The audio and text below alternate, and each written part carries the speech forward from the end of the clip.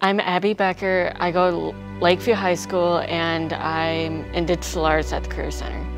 I chose digital arts because I thought it would be fun to learn how to do video editing and how to use Photoshop. I like the creativity in the class. I look forward to being able to share my creativity and be able to help others. It is very different because at our high school, we don't get to do much of really creative stuff, and we don't really have a say in our homework and what we do in class. It's interesting on how we can do interviews and take videos and photos of other classes.